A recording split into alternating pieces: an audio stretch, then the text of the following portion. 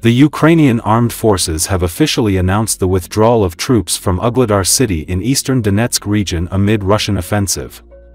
The higher command has given permission to carry out a maneuver to withdraw units from Ugledar in order to preserve personnel and combat equipment, to take a position for further actions, Operational Strategic Group of Troops, Khortytsa, announced in its Telegram channel on Tuesday.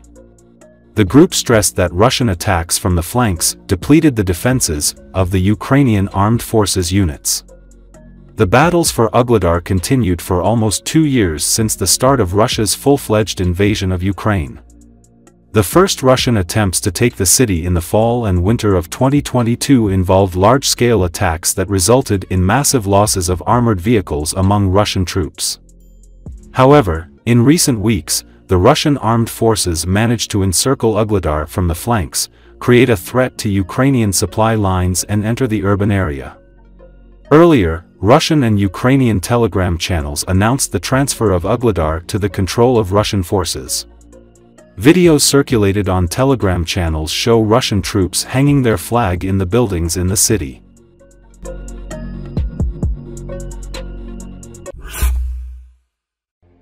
Recently released drone footage captured by Ukraine's 72nd Mechanized Brigade shows destruction in the eastern Ukrainian town of Ugledar. Ukrainian forces are under severe pressure in the town, one of a belt of strongholds in the Donetsk region which, along with Luhansk, makes up the partly occupied Donbass.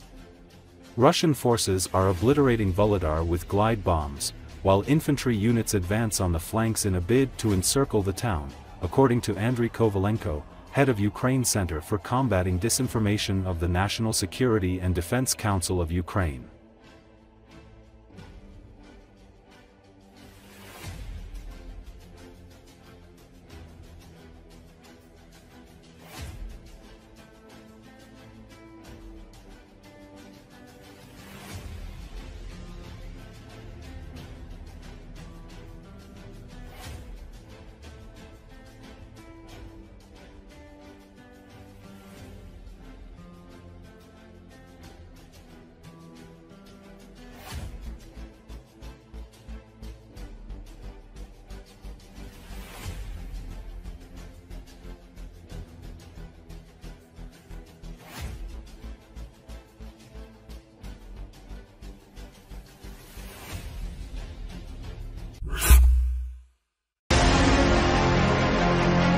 A ceasefire in Ukraine could do more harm than good.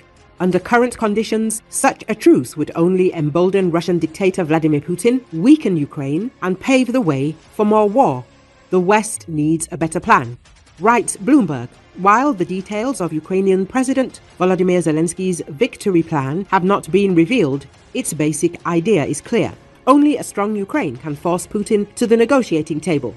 The ceasefire poses significant risks for Ukraine. A pause in hostilities would give the Russian military a chance to rebuild its forces, replace losses, replenish weapons, and correct tactical shortcomings. Putin would likely use the pause to prepare for new attacks, as he did after the 2014 invasion. The threat is heightened by the fact that a ceasefire could undermine international support for Ukraine. Western allies are already looking for an excuse to reduce financial aid, and some, like Germany, are planning cuts in the next budget. A ceasefire could provide them with a conventional excuse.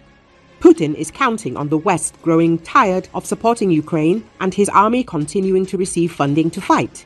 A failed ceasefire could confirm these expectations and put Ukraine and its allies in a worse position when fighting resumes. Given this, the West should help Ukraine gain as much leverage as possible before starting any negotiations, Bloomberg notes. First, financial and military support for Ukraine must be maintained. Cutting aid now would only strengthen Putin's hand. Ukraine's air defenses must be strengthened, supplies of ammunition increased, and restrictions on the use of long-range missiles lifted. Only a coordinated effort of this magnitude can change Putin's calculations. Second, the allies must develop credible security guarantees for Ukraine. This is no easy task, since NATO is not yet prepared to make direct commitments to the non-member state. However, there must be a collective promise, implicit or explicit, to protect the territories currently under Ukrainian control. During his bloody reign, Putin has always been willing to break ceasefires, violate agreements, and break his word whenever he sees strategic advantage in doing so.